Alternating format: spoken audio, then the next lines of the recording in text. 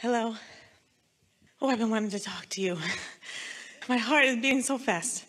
Okay, I came across you in October of this year. This is gonna feed off of what we were just talking about. I had a really big contrast that happened to me, which is what led me to you. I thought it was the worst time of my life, but it was the best. So here I am, I found you now. And what used to be really easy to me to float my cork, now that the contrast is past, I keep going back. I don't want to. And what you were talking about works. So if I put my attention on something else, the contrast seems to lessen, or I seem to get clarity about it. However, I feel my boat tip in the right direction. I get to that point. But it seems that I keep falling back into a place of utter fear. Well, the reason for that, when something has happened that is significant enough that a lot of momentum has happened around it, because law of attraction will keep giving you little pieces of it, different things in your today remind you of it, and so it's easy to go there because it's still somewhat active in your experience. So there's a tendency to want to, we've been calling it relitigate it, go back and sort of play it over again. But all that does is keep it active longer and make it more likely to keep showing up. And so it is enough, and we want you to hear this too, it is enough for you to just be consciously aware of what's happening. It is enough for you to understand. So if you say things to yourself like, well, it's logical that my mind would keep turning back to that because there was a lot of momentum there, and it's logical that my mind would turn back to that because it's the opposite end of something that I really want. And it's logical, since every subject is two subjects, for me to sometimes not mean to, but instead of activating the end of the stick that is what I want, to activate the end of the stick that is the absence of what I want. That's just logical.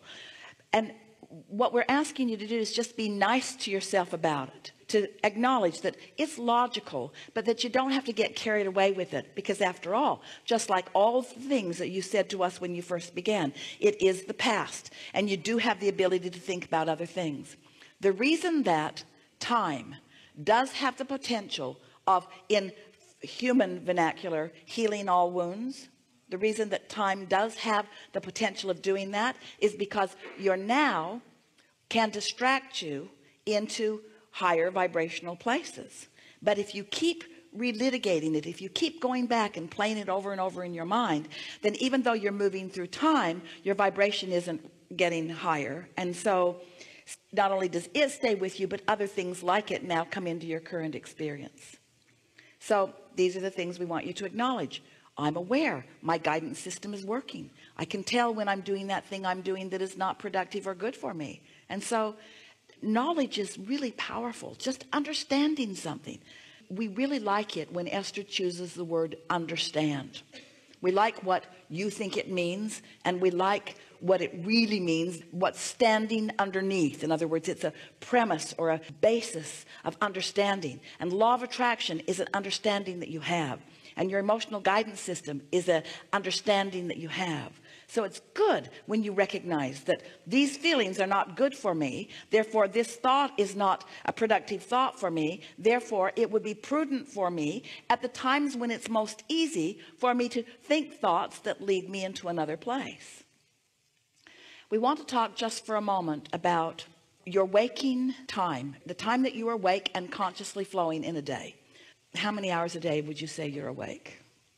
16. So you're awake for 16 hours. And now let's call those hours airtime or broadcast time.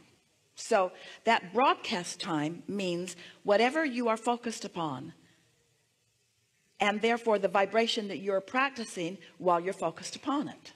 So it doesn't matter if it's past, present, or future. Doesn't matter. Whatever you're focused upon, you're practicing with your airtime this broadcast vibration. And so if you're looking for positive aspects often, then your airtime is in this receiving mode. If you're looking for trouble, then your airtime is in this receiving mode. And you can tell by what the universe dishes up to you. Never mind the past, because the past is the past. You practiced in the past, and so you have some proclivity to choose a vibrational frequency based upon what you've done before. But all of your power is right here and now. And the important thing to know about your power being here and now is that you've got this cadre of non-physical energies that are always here, that are flowing to you and through you. So your airtime really should be, if all these facts that we've given you are accurate, and they are, it should be easy for you, because the majority of you is here. And you know how to know that the majority of you is up here in these high frequencies? Because you have negative emotion. Your negative emotion is your indicator that you're not where most of you is.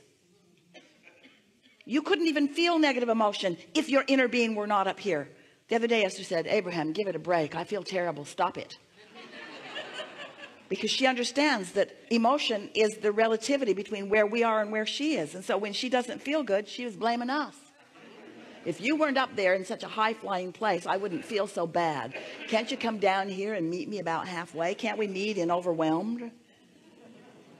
Now, we're being playful with you about this, because your inner being will never lower vibration, but you don't want your inner being to ever lower vibration. This knowledge is power, isn't it? So these things, you know, law of attraction abounds. Your vibration belongs up here. That's where most of it is. When you choose things based upon past experience, you're going to cause this tug of war between who you really are and what you're allowing to be. But don't you love knowing that? Just know that. Just know that. So then you start saying things to yourself like, I don't have to feel bad like this, you know.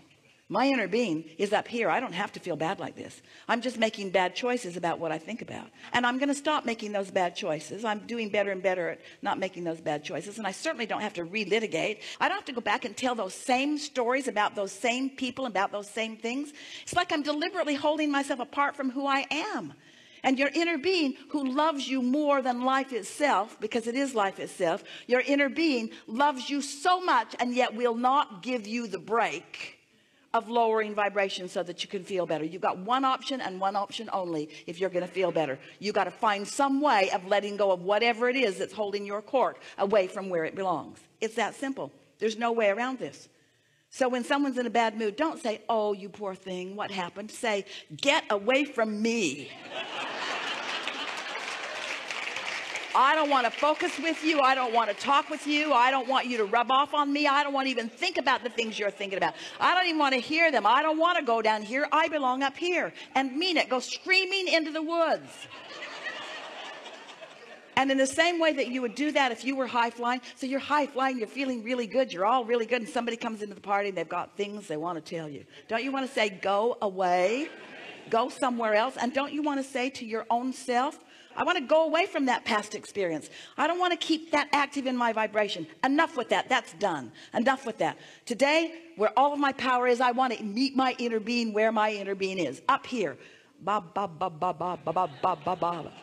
I agree with all that, and I understand it all. My question is I don't want to tell the story. I don't tell the story, actually, at all. Well, you're not telling the story, but it's active in your vibration while you're talking about not telling the story.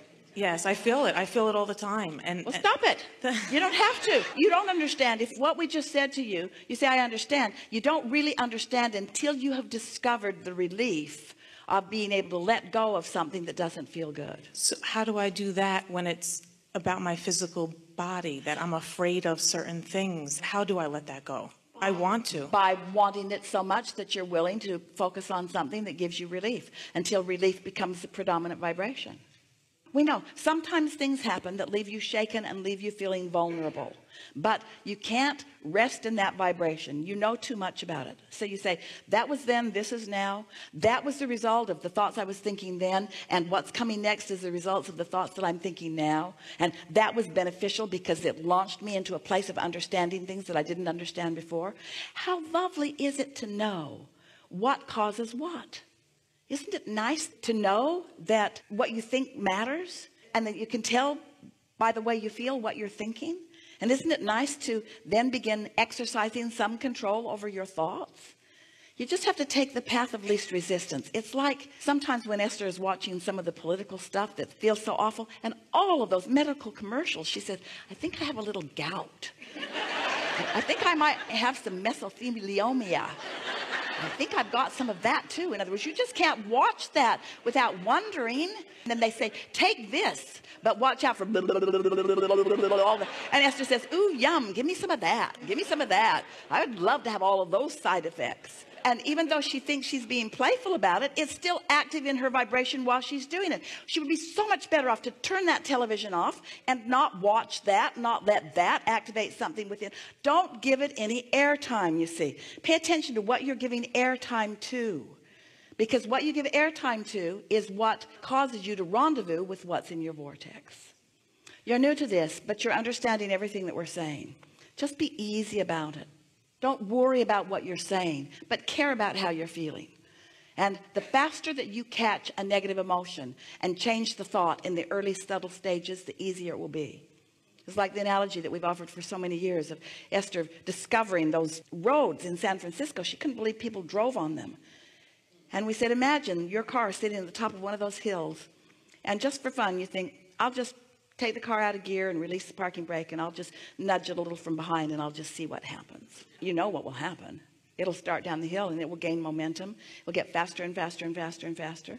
So before it even gets started, you think you're going to play, so you release the brake and you nudge it a little and it starts to move, and then you come to your senses and you get out in front of it and you just let it bump up against you and it stops because there was not much momentum, so it's easy to stop.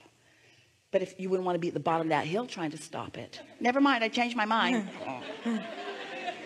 Is it safe to say when I think a thought that, oh, if I do this, something terrible is going to happen to my physical apparatus, and I feel that negative emotion, is it safe to say that my inner being does not think that way about that, that thought is... When you say, I don't feel safe, your inner being would never say that. When you're using the word safety, you really mean vulnerable. But it is accurate to say that the negative emotion that you feel when you don't feel safe is what it feels like when you don't feel about the subject that you're thinking in the same way that your inner being thinks about it. That's always true. Your inner being has a different point of view than the point of view you have when you feel negative emotion. That's always true. So every time you have negative emotion, you can know that your inner being knows something different than what you are focused upon in that moment. Yes, yes, yes, yes, yes. But your inner being is not your only point of attraction. Your point of attraction is the combination between what your inner being knows and what you are allowing yourself to know. And so releasing those resistant thoughts and sort of clearing them off your path allows your vibration to consistently be in a higher place. And then the results of that are a different manifestation. And it's really wonderful. We always say we really like it when something happens in your life that causes you to finally begin doing the only thing that works anyway. Those were your words to us. Until something happened, you weren't asking in a strong way. And because that happened, now you're asking in a strong way. And that's what we meant earlier when we said sometimes your inner being will actually call you into something that you would call a problem in order to get you to ask a question that will serve you in a stronger, more powerful way. And that's what this is all about. Now you understand, you see. Now you understand. I'm pretty hard-headed. It took a lot for me to go through to get here. You're all hard-headed because law of attraction causes you to be hard-headed because you get what you think about. It's no wonder that you believe what you believe, because a belief is just a thought that you continue to think. So you think the thought, and then the thought manifests, and then you look at the manifestation, and then you say see, and then you believe it more, and then you observe what's been manifested. Law of attraction is your best friend and your worst enemy, because law of attraction brings to you what you are consistently thinking about. But you have a lot of leeway, you see. Don't let anything worry you. Understand. Just understand. Don't you feel like you understand? Do you know that you create your own reality? Do you understand that your thoughts are dynamic and attractive in nature? Do you understand that there's no exclusion in this universe, that you can't say no to something without saying yes to it? No means yes, because attention to it means yes. Do you know that you have a guidance system? Do you know what it is? Do you know why you feel emotion? Do you understand that your emotion is the information about the two relative aspects of your being? Your inner being's vibration and your vibration equal your emotion. So when your inner being has an opinion about your wonderful life, and you share in the moment that wonderful opinion about your wonderful life, you feel elation.